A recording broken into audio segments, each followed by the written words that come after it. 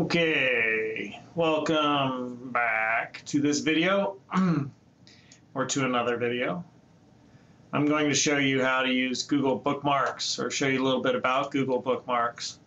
So I could go to Google and I could go to Bookmarks, and Google Bookmarks is just a way where you could remember websites that you like. So they have bookmarks within browsers. Like, let's say I found a page I really dug.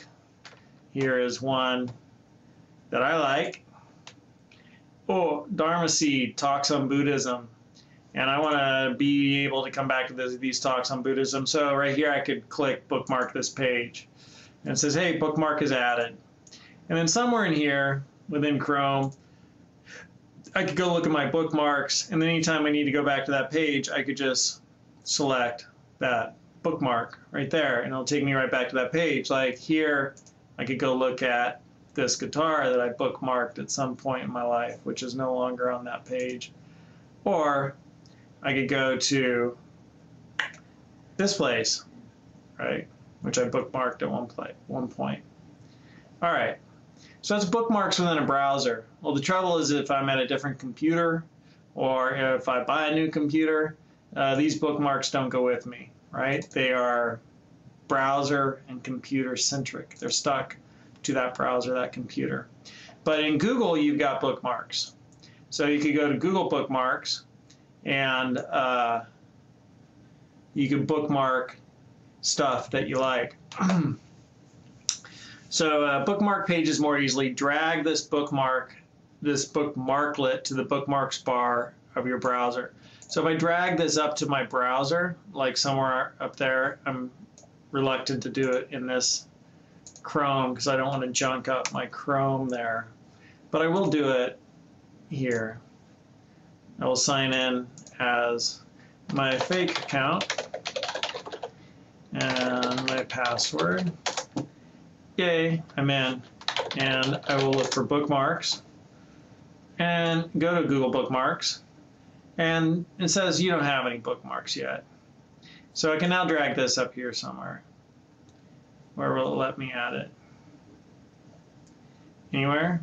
I think maybe I need to say, hey, show me my favorite bar, my command bar, my status bar. So I'm right-clicking and bring all that up. Now I can drop it there. Do you want to add this bookmarklet? Yes. So now I got this little thing here. So now, when I'm at other pages, right? Well, I guess I'll just use the same tab. So I could go to, I don't know, like Surfer magazine. I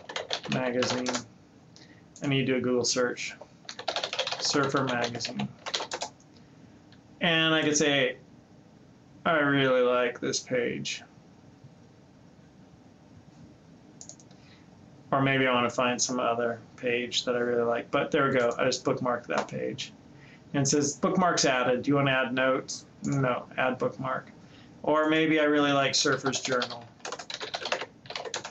And there's something at Surfer's Journal I want to keep track of. Ah, that is awesome. Look at that. Oh, beautiful. Nice big wave. Love it. All right, so I want to bookmark this picture. Oh, actually, it's bookmarking current issue. I should subscribe to this magazine. But then it's just suffering for me again because I live in Fresno. So I bookmark this page. Add bookmark. All right, so now I go back to Google Bookmarks. Google. And just bookmarks. And so now I got these bookmarks here. And it allows me to remember my pages. And you could export them. I don't know, maybe it categorizes them by web, by videos. No, nothing there. All history. All right, so I just want to take a picture of my Google Bookmarks here. Oh, there they are, right down there. So you actually got your web history here. So maybe I'll just throw this in with this lecture because, all right, we got bookmarks right there. That's the end of this lecture, or whatever you want to call this. It's not really a lecture, this little example. So take a screenshot with your bookmarks up, a couple of bookmarks there, right? So you could get your snipping tool if you're in Windows. It's Command-Shift-4 if you're on the Mac.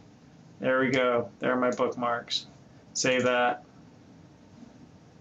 somewhere. Go into Blackboard and assignments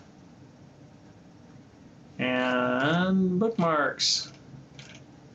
All right, so now you could add, upload that, and it will then hit submit. That's how you do this assignment. There you go. Just wanted you to know about bookmarks.